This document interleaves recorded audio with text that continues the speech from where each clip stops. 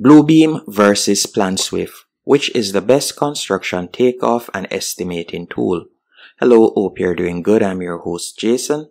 In this tutorial, we'll be comparing Bluebeam and Planswift, two of the top tools used in construction industry for digital takeoffs, estimating, and document management.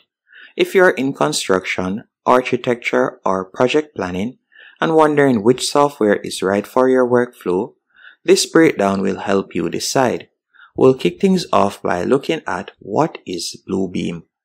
Bluebeam Review is a PDF-based markup and collaboration tool used heavily in construction and architecture.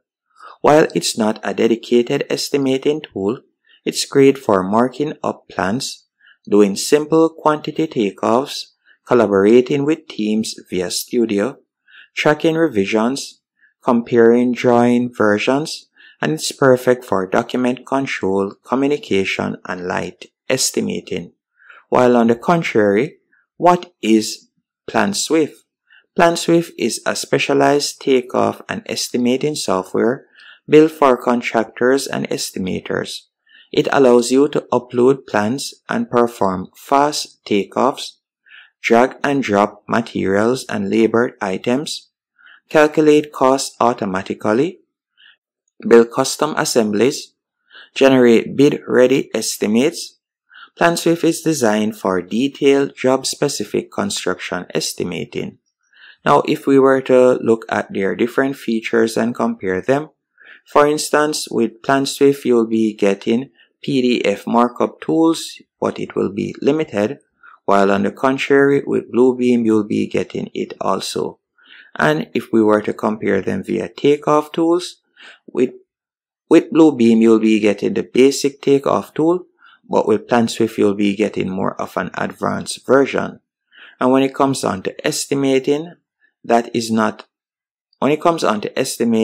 is one of the core features of Planswift, but it is not built in on Bluebeam. And also when it comes onto collaboration, you'll be getting studio sessions available with Bluebeam, but that feature is not available on Planswift. And if we were to look at different use cases of both platforms better yet, with Planswift I would recommend it if you're creating detailed estimates by material and labor, doing complex assemblies and pricing, and submitting competitive bids.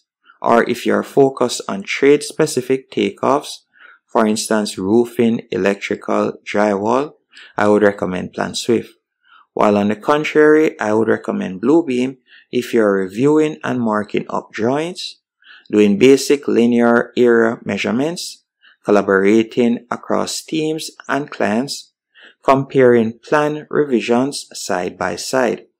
Now, if we were to take a look at their pricing, as you can see right here with Bluebeam, their pricing starts off at $260 and it can go up to $440. And it is billed annually, as you can see right there. While on the contrary, if we were to check out the pricing of Planswift, you can see right here that this is an annual subscription also, and it would cost $2,000.